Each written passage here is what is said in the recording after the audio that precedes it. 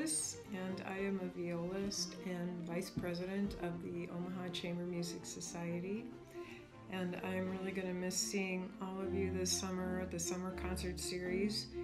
And we're really looking forward to bringing it to you in some form or other later, and however we can make it happen, because it's really important to get everyone together for something so fantastic as these series have been.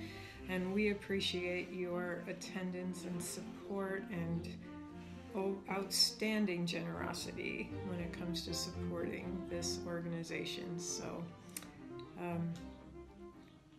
in the meantime, I thought maybe I would share with you a little bit about what it's like to be a viola player. It is a little different. I was a violinist in earlier years of my musical growth, and I have a degree in violin performance, and I did take voice lessons, and my voice range is high soprano coloratura, in fact, but I haven't taken lessons or done anything remotely like that for years, so please don't ask me to sing, because you're not going to want to hear what will happen, and neither will I. So, speaking of coffee, so when I moved to Omaha, it was about 34 years ago, and I was madly practicing my violin for upcoming auditions for the Omaha Symphony and Lincoln Symphony. And my husband at the time was Air Force. He played in the Air Force band, so that's how we ended up in Omaha. I'm originally from Hamden, Connecticut. So it was a much different, Midwest life was much different to me than the East Coast, and I have to say I like it much better here, and it's been a wonderful journey. I think the instrument, the viola, really found me, and I am forever grateful for that happenstance. When I was practicing violin here, I arrived in June of that year, 1986, I guess it is. And I had just had a recent repair to the neck of my violin, which did not hold. And as I was practicing for the audition for the Omaha Symphony, we were in a house in those days with not a lot of money. We were in a house that did not have air conditioning. And it was brutal. And then I was playing and playing, and my fingers were getting more sore, and the sound was getting funny and everything. And all of a sudden, I noticed the neck of my instrument was making cracking, popping sounds and moving. And that is not supposed to happen. So I didn't have another instrument. I did have a viola. And so when I went to Lincoln Symphony, I auditioned on a borrowed violin, and I said I also play the viola, which was kind of a fib, because I didn't really play it. I mean, if you play the violin, you can technically play the viola. But anyway, who's splitting hairs? So I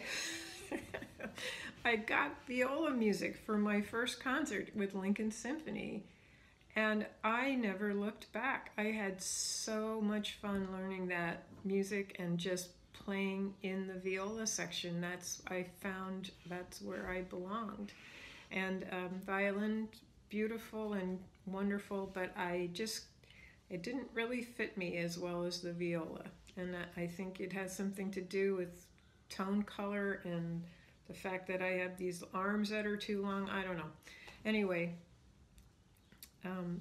so right after that first concert, I then took an audition for the Omaha Symphony that originally was supposed to be violin and ended up being viola.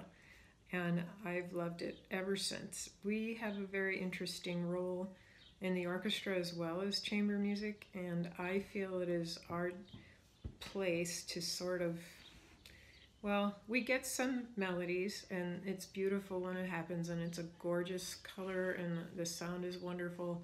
but we're blending violins and cellos. And the additional challenge is that usually the backs of our instruments are to the audience. So the sound comes out the top, and we're usually not facing in the right direction. So we have that going for us. Yeah, the instrument is also quite a bit larger than the violin and does not have a standardized size.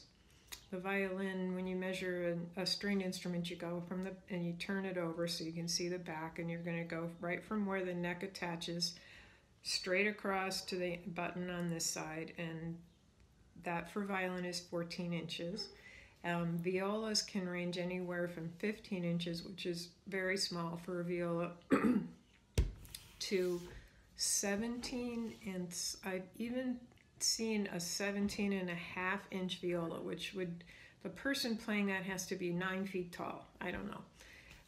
Anyway, so if you were to build a viola that was acoustically equivalent to a violin and cello, you would have to have it be 18 inches in body length.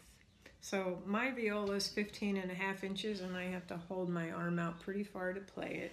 But an 18-inch instrument would just be impossible. You'd be completely extended. So it's a challenge for makers to try to make an instrument that is acoustically can hold its own between the violin and the cello. So thanks for having coffee with me. I can't wait to see you all again. I've missed everyone very much, and I'm looking forward to a great concert season when we do get going again. And I had a little friend join me. This is Susie. She doesn't really drink coffee, but she does like to listen to the viola. So take care of yourselves, and we'll see you soon. Bye-bye.